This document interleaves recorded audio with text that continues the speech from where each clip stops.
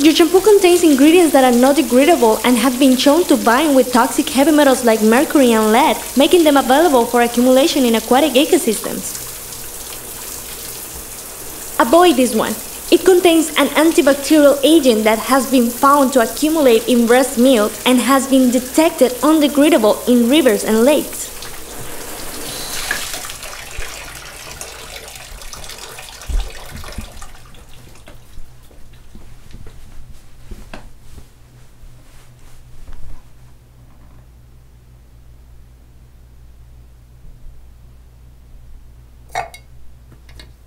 Fluoride can cause neurotoxicity in adults and negatively affect your memory.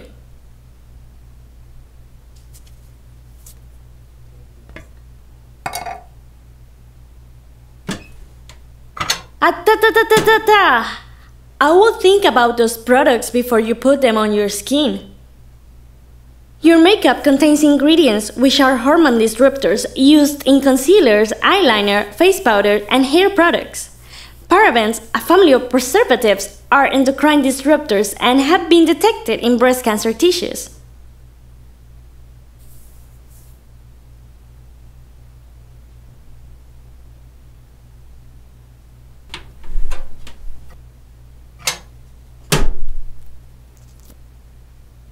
Oh, do you really want to put that on your eyes? It contains a carcinogen called formaldehyde used in mascara, makeup, nail polish, and lotions, which causes immune dysfunction. Who cares? It's just going on my skin. Sorry, sister. These products don't just stay on your skin. Up to 60% of what you put on gets absorbed straight into your bloodstream. And what doesn't get absorbed, well, it gets washed away into the water supply system. The skin in and around your vagina is even more permeable. It's just a pad. There's nothing wrong with it. This one is a little harder to tell. Manufacturers of tampons and sanitary pads are not required to show the ingredients used because they are considered medical devices. However, conventional pads contain the equivalent of about 4 plastic bags. So what? When you use these conventional feminine hygiene products, your precious lady parts absorb plasticizing chemicals like BPA and BPS, which disrupts embryonic development and are linked to heart diseases and cancer. Then they end up in landfills where they take up to 1,000 years to break down into smaller pieces, continuing to pollute soil and water. Can I use a tampon? Sure.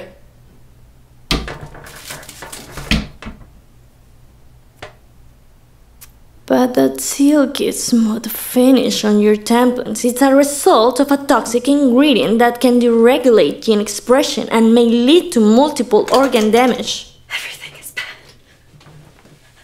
Everything is bad. Everything is bad. Oh, there.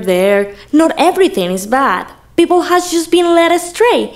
There are alternative options. Do your research and read your labels.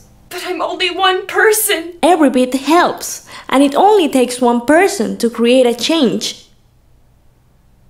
If I educate myself, will you leave me alone? Of course, because then you won't need me to make you feel guilty.